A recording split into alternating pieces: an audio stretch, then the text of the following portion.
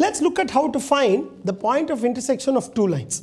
So let's say the two lines are given by L1, which is x minus x1 by A1, y minus y1 by B1, z minus z1 by C1, and L2 is given by x minus x2 by A2. Okay. Now, so these two lines, okay, let's say this is L1 and L2. Okay. Now, any point on L1 you can find by, so let's say this is the point we want to find. Okay. We know that any point on L1, if you put lambda, and this is, let's say, mu, this is the standard convention used, we can write any point on L1 is given by A1 lambda plus x1, B1 lambda plus y1, and C1 lambda plus z1. Any point on L2 is given by A2 mu plus x2, B2 mu plus y2, and C2 mu plus z2.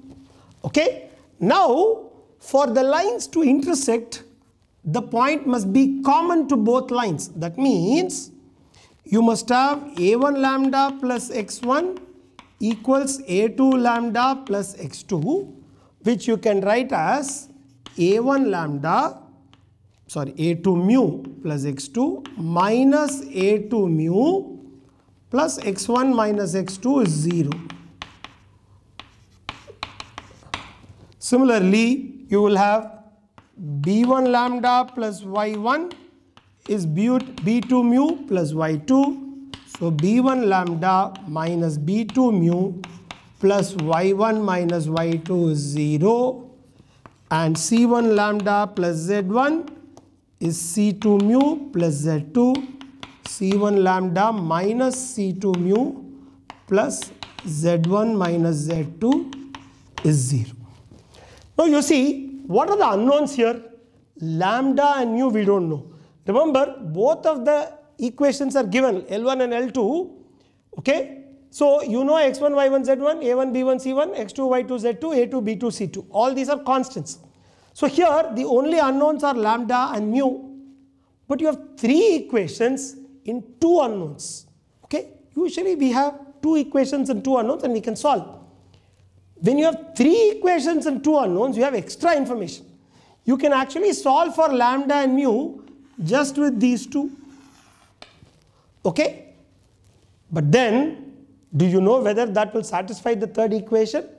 Well, that's where we come to the different configurations that we looked at when you have two lines in 3D space, right? So the first thing is, if the lines are parallel, that means A1, B1, C1 is proportional to A2, B2, C2, you can see that then you will find that there will be no intersection point at all. Okay. So if A1 by A2, if lines are parallel, if L1 parallel to L2, A1 by A2 equals B1 by B2 equals C1 by C2, no intersection point.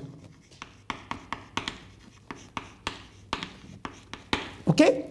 But if the lines are parallel, we needn't have done all this.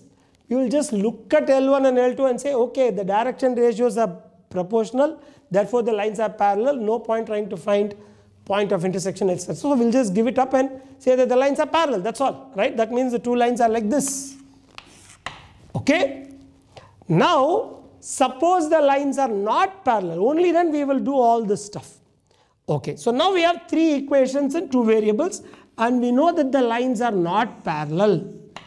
But you may still not have a point, because if you solve for lambda and mu using the first two equations and substitute in the third, and let's say it doesn't satisfy, that means what? There is no value of lambda and mu satisfying all the three equations.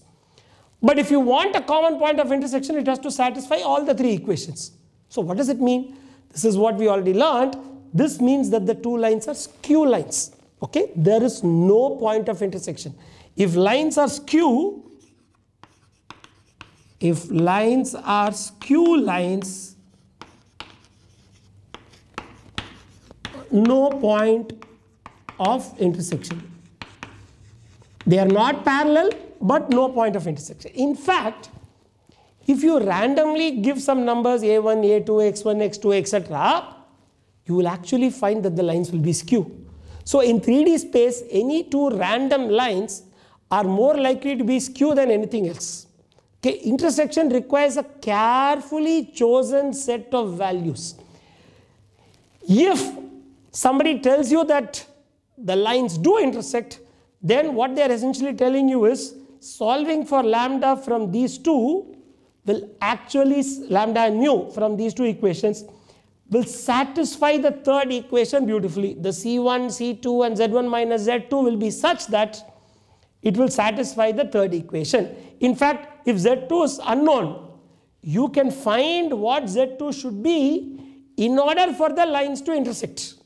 Okay? Something or any other thing is unknown, because you can solve for lambda and mu, substitute and then say, well, if it has to satisfy, Z2 has to be this particular value. Okay? So please understand, this is actually not the usual scenario we have looked at earlier. This is three equations in two variables. It may seem, we can take any two equations. Yes, you can take these two or these two, but you have to make sure that the lambda and mu satisfy the third in order for the point of intersection to exist. If it doesn't satisfy, then whatever point you found using these two equations alone is not a point of intersection at all, right? It actually means that the lines have no point of intersection.